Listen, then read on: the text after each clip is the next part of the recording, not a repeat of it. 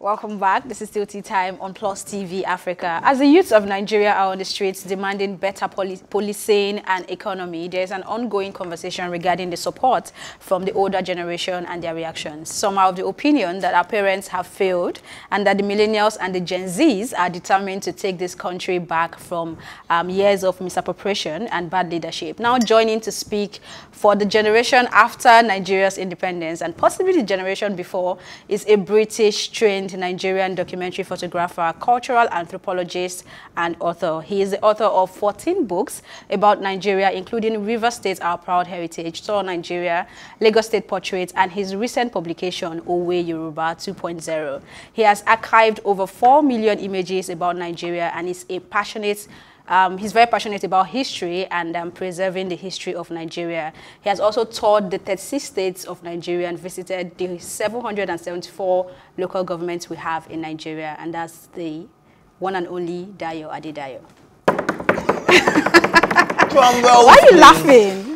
You are here to make a case, so you're not to laugh at all. At all. No, I have to laugh like someone laughed some few days ago, so don't worry. Oh, okay. Okay, let's not mention the someone yet. Yeah. But the someone laughed at someone. Yeah, okay. But do you think it's fair for this generation to blame the previous generation or based on what is happening now? Do you think it's fair? Thank you for having me on your show. And I'm really happy. I see all of you as my children. My first child is 29, so you guys are not far away from that. Yeah. So, is it fair? You have to go back into history to know what is going on. If the generation of the current president, President Muhammadu Buhari, failed this country. But we have to go back into history. We have the generation of the Awolowos, starting with the first nationalist, Herbert Macaulay. These guys were in their 30s. And Ahmadu Bello became the premier of Northern Region at the age of 48. Awolowo became the premier at the age of 45. Sir Michael Okpara became the premier of Eastern Region at the age of 39. So when you look at the median age of these guys, they are the same people we call youth in Nigeria today. So what happened? This guy started very, very well. And we keep referring to them up to tomorrow. Then the generation of the current president took over in 1966. And everything started going down south. Their generation, if you are 70 and above in Nigeria today, you messed Nigeria up. Then they gave back to us. I'm 56. They gave back to us, and we struggle through, I would say, my generation, or if you're 50 and above, enjoyed the last of Nigeria. Because I was in Form 3 when UPN came in 1979. Sorry, what's UPN?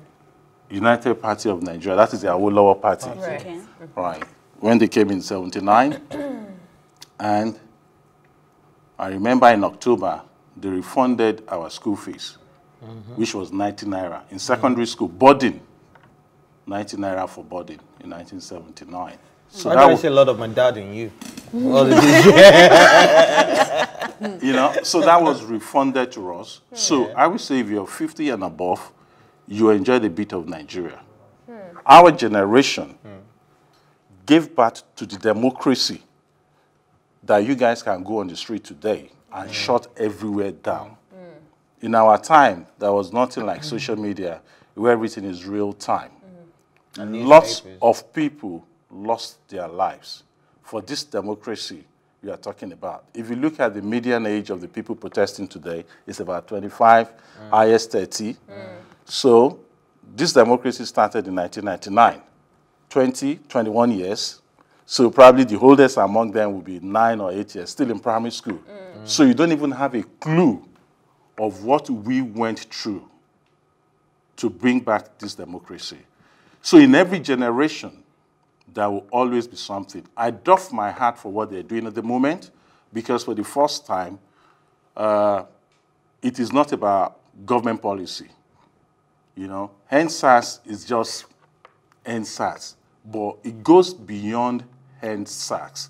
I'll be very happy if your generation can now bring in good governance. I've been petrified about my retirement. Will I still be working when I'm retired? What will my retirement be? My children might not meet some of their cousins, because what is happening in Nigeria now is worse than apartheid in South Africa. Sure. Why? You just don't mix. When I was in school, I went to a village school in Ogun State, Ijebufe, to be precise. Village. You can go and see what Ijebufe looks like today. We have children of major generals who are my classmates, my juniors. We have children of ambassadors, federal ambassadors in foreign countries. We have children of permanent secretaries, directors at federal level. Can you have children in public schools of those guys today? No. The answer is no. And guess what the Buhari generation did again? They caused a senseless war, because you need to go back into history for you to know what is going on. Sure. Their generation fought a senseless war between 1967 and 1970. They were just aged then, and they believe they can change the world. But they did not add a dime to good governance in Nigeria, and that is what we're seeing today. By the time the regional government were there, Chief Obafemi Awolowo, the premier in Western State, opened the first television station in Africa. So Western region had television station before France, before Northern Ireland, before South Africa. They had the first stadium, Liberty Stadium in Ibadan. And there wasn't this kind of money then. There was no money. And to cap it on, not just on infrastructure, the best policy he gave us then was education. And that education was only primary school, not secondary. Primary school was free. If you have to look back now, right, and I mean, it's easy for me to say at what point did we start getting it wrong, but I don't want to use points. I would say, what event can you remember that you would say that's the point where we began to get it wrong? 1966. January 15th. The January 15th, 1966 coup messed this country up. The soldiers were trained. They were brilliant. They too were brilliant in their own little way. Because I just could not imagine joining the army. You know, they want to give their life to their country. But they were not trained to be in government. If they have left the regions as they were then, the 3 regions, to be functioning. I mean, look at Nigeria today. Awolowo built University of Ife. No university in the whole of Nigeria can beat University of Ife. Right. It was built by the Western region, not federal government too. Then Azikiwe said no. Azikiwe was more nationalistic in attitude. Right. You know, he built Nsukka and named it University of Nigeria. All right. Sir, I would like to say thank you to you and the older generation for all you've done and, you know, being a part of fighting for us to be able to proceed with this right now. But it feels like the more you doff your hat for our generation, the more you are in your booth. Because a lot of you are beginning to say that, oh, I saw a post on Charlie Boy recently when somebody tweeted at him and say, why are you not protesting? And he responded saying, I am tired. I've been protesting for over 40 years. But now that we have woken up and we're out there, what is wrong with the older generation still fighting our battle? Because this is what you have been fighting for. And I'm sure you're all proud of what we're doing right now. So why are you not still joining us? Regardless, any little way you can, apart from saying we're proud of you guys. We still need you. The reason why we can't join you, if any of us should join, it will turn political. And 2 things you don't discuss with people, or 3 things actually. One is religion. The second is politics. And the third thing is a person in love, either a man or a woman. Whatever you tell them, they will not listen to you. So we don't want to join you because immediately any of us joined, it will not be, oh, because it's this, it's that. I don't want to mention any political party. Not just that. In 1984, I remember, yeah, it was in 1984, on the Hard Talk in London, BBC, Wole Soyinka said my generation was a failed generation. Wole Soyinka has been protesting all his life. Do you still expect someone going to be 90 to now start your battle? You know, these guys, they've all collected their boarding passes. They are the boarding gates. They can leave anytime. You are not even traveling anywhere. You've not bought your ticket, nothing. You know? So whatever you make out of this, the only appeal I will give now is you started NSAS. And God bless Governor Sanwo-Olu. All the 5 things you gave to him, he went to Abuja and told the governor. And out of the government evolution of Lagos State, I mean, if you look at the country entirely, you guys need to go into history because there are things I cannot see on national telly, right? Because of national security, right? But this, you have to note. Let it be on record. Right. Why was Nigeria amalgamated? Do you know? Any of you? You can enlighten us. That's why you're here. That's why you're here, to enlighten I mean, us, I could start sharing my own. I could share some points, but I would like to Nigeria was not amalgamated because of politics. Nigeria was amalgamated because the northern region was running a deficit budget. And the Southern Protectorate were running a surplus budget. So money was being sent from England to maintain the northern region. And that hasn't changed till today. The money is not being done, differences. You can end, you've gotten what you want in ending SARS. I think this should be periodical, right? After this, you guys can come back again and say, oh, we want to restructure. Okay. Let's go back to the region. Just to, you mentioned something that gave me shivers a bit when you said in your time, the last protest, the problem was that they didn't replace it with good governance, and that you warned that we shouldn't just stop at SARS and, you know, proceed to ending, making sure that we have good governance. I think a lot of us are very desperate in this type of period because we put so much on the line. A lot of people have died, friends, uncles, and things, and we don't want this to be a waste. But at the same time, we're really young and uneducated for the most part. We just know that this is wrong. Not a lot of people are that aware or grounded in the politics and the structure or the history, and I'm one of them. I'm not even going to lie. I know nothing about the history. But I want you to please shed more light on what would be those indications of good governance and how we can get that to happen. Right now, we do have people, like we were discussing earlier in the show, frontliners who help, you know, put those things into structure, make it a poster. Even the 545, they helped us to word our feelings together properly. So obviously, they would be watching as well. How can we put those same energies into making sure that we have good governance, like you've mentioned? Okay, the easiest way to that is, okay, you've done this. At the moment, we have a constitutional authority. We are running a democracy. And we've only got 3 years before the expiration of this administration. Right. You guys are nearly 70% of the population. For me, that is massive. And guess what? We are scared of what you guys are doing now.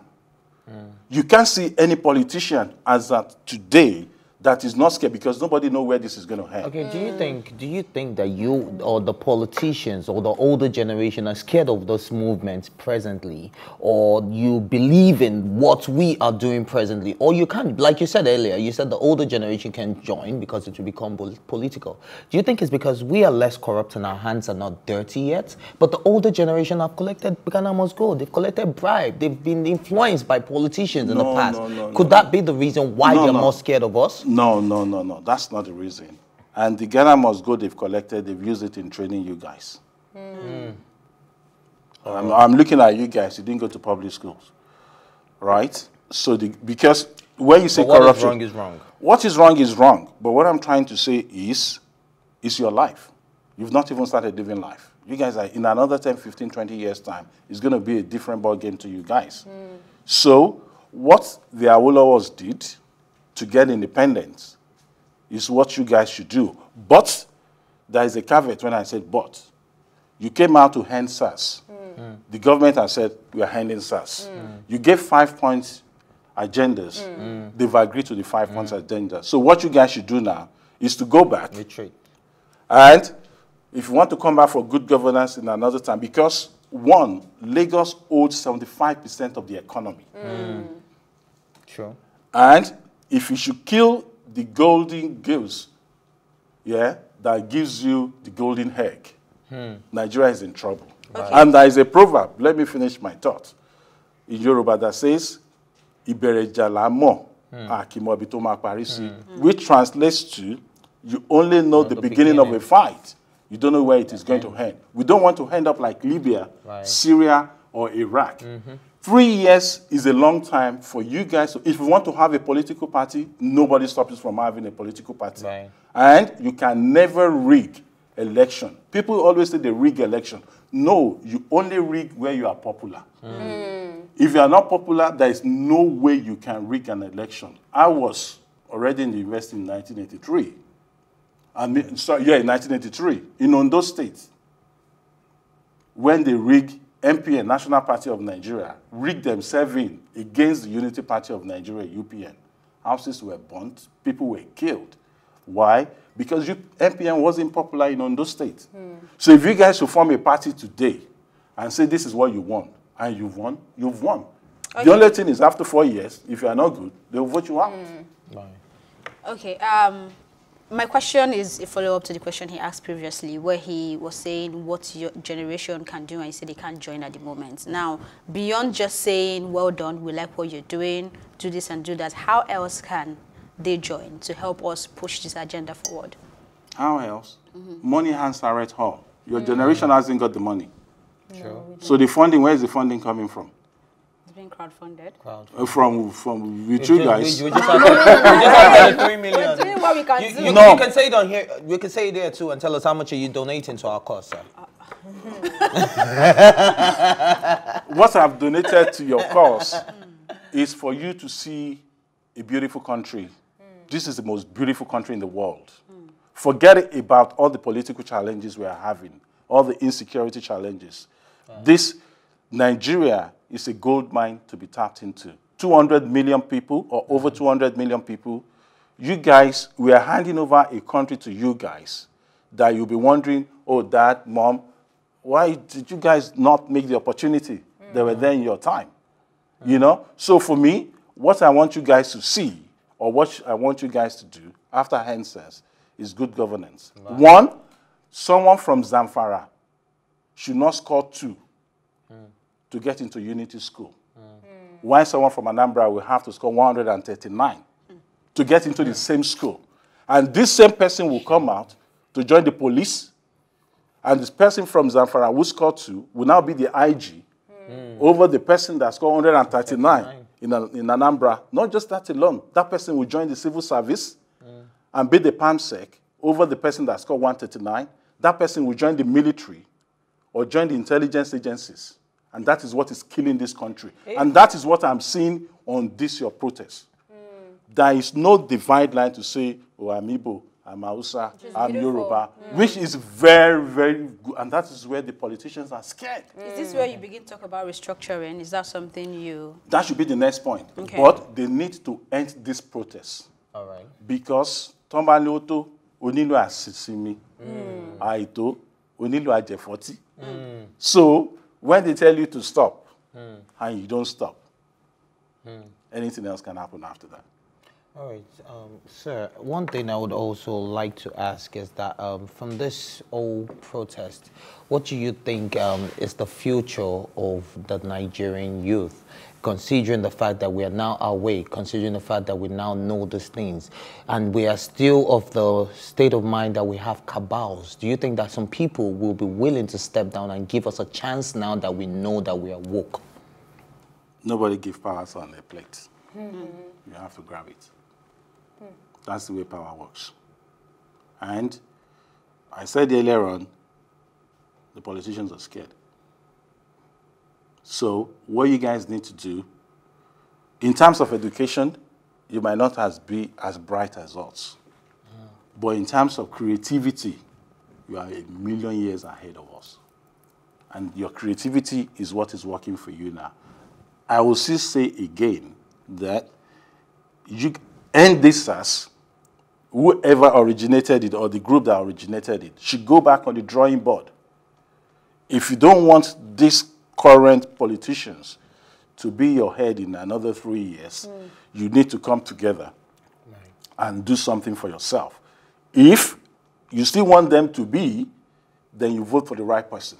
Yeah, well, that's my next question. Do you think that it's also a problem that we don't have a face to this protest? We don't have anyone leading us that we can say, this is the person you can speak to on our behalf? That is to you. You don't know. Those that knows. Isn't that a problem in itself? There is no problem. And it's part of the major challenges we have in Nigeria. Abroad, Europe or North America, a first-class graduate would have been recruited into the civil service or intelligence agency. And most especially when you are first class in sciences or maths, forget it. You are destined for the intelligence agencies. Right. But what do we have in Nigeria? Who are the people going to civil service? Who are the people working for government? I won't say more than that. If I can, go on. If I can push in just another question really quick, because we're running out of time, I know. There is the hint that we need to create our own party, and I think you've mentioned that even a bit before, and we have that right now, especially with the bill of young people being able to run now. Do you think that the next 3 years should be something that we set in place, or should we just be more specific in who we vote for with the pool of existing politicians? And still let the same people rule us. The cake and the knife is in your hand. Whichever way you want to cut it. You cut it. You have the numbers. Democracy is the majority. And thank God in Nigeria, it's simple majority. There is nothing like the collegiate things that I have in America. So just a simple majority. With what you guys are doing now, what you then need to do, because I could see a dividing line in the country. All these things is happening majorly in the South. The Northerners are quiet about it. So if you want to rule Nigeria, you have to have handshake across the Niger. But if you don't want Nigeria to be as it is today, because to me, I prefer Nigeria, but Nigeria should be restructured. Why? I cannot be in the same office with someone that scored 2. Why someone from Ogun State will have to score 130? It just doesn't, life is not like that. If rain is going to beat everybody, rain will beat everybody. It will not pre-select to say, oh, because you are good, you are bad. That is why rain is not falling on you. You know, so that is what you guys should ham on. But this NSAS should end and say, thank you, government. We came out for something. Yeah, we've succeeded. Then maybe in another 2 months, 3 months, it's another issue. Or you just form a political party. Because if you say NSAS and you want to bring up another issue, shifting the goalposts, it's not going to work for you. Yes, they've disbanded the group to say, okay, no more SARS. We're coming up with another thing, you know, and that's just it. But you guys, the world is your oyster. Quickly, I'd just like to chip in because you've mentioned a lot about the northern region enjoying certain benefits that the east, the south, the west are not. Now, how do you think that we can bridge that gap that your generation and the generations of your fathers were not able to bridge? We're still coming back to the same thing where we all started from. Is this NSAS project? The cake and the knife is in your hand. So we have to... You have to form a political party because you can't say revolution now without a face. But am I correct that the Northerners are enjoying certain benefit that the east, the west, the south are not? I won't generalize, but they have a certain advantage over us. Why? Because they have the population. Guess what? If they are to go to the National Assembly today, the South will lose that because they have more representatives up north than the South. Between Kano and Jigawa, they have 2 states. They have more representation than the East, nearly more representation than the East. The whole of South is 5 states. And guess what? The Northwest have 7 states. The Southeast just have 5, the least of all the regions in the country. So what are we talking about? Yeah. So if you want to restructure, the cake and the knife is in your hand. But you can't say hence SARS has ended, No, yeah, you don't want to shift the goalpost. Yeah. No, it doesn't work like that. Okay, thank you so much. Thank you for drinking tea with us. It's been, should I say, enlightening conversation. Yeah, thank you for being here. And thank you for watching. Do join the conversation on social media with the hashtag #TeaTime or tweet at us at +TV Africa. Also send in your opinions via WhatsApp to 09060005719. Remember, you can catch up on this episode and all our exclusive content by subscribing to our YouTube channel at +TV Africa. Also, watch Tea Time on RTTV and in London on Ben Television. My thank you as always to go to my co-anchors Ife Omai and Ife Oluwashoke, and of course our guest, Mr. Dayo Adedayo. Thank you for being here. And thank you for watching. My name remains Elsie Godwin. Please do stay safe.